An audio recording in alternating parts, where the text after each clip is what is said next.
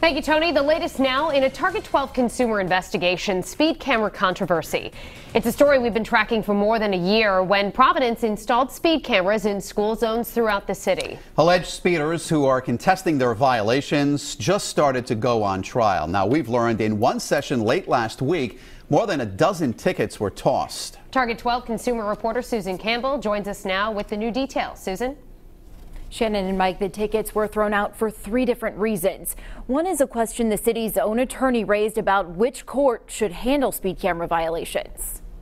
You hit the lottery tonight. One after another, Providence Municipal Court Judge John Lombardi tossed more than a dozen speed camera tickets last Thursday. Your matter is dismissed. In this audio we obtained from the court, you can hear the city's prosecutor asking that multiple cases be dismissed because of a question over jurisdiction.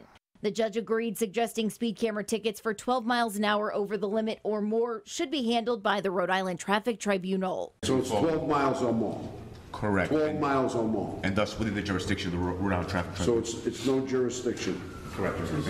Public Safety Commissioner Pare says those tickets should never have been thrown out. And it was clear from the federal district court that the city has jurisdiction on these cases. So I think that was just a mistake.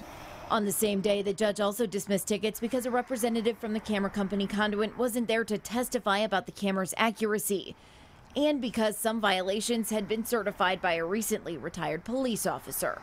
She's no longer here, so we need to have another officer review those violations and then provide that testimony. It will be time-consuming. But that's our only alternative. What the court does with them, I don't know. Out of more than 63,000 speed camera violations issued to date, about 4,100 have been dismissed, according to city records.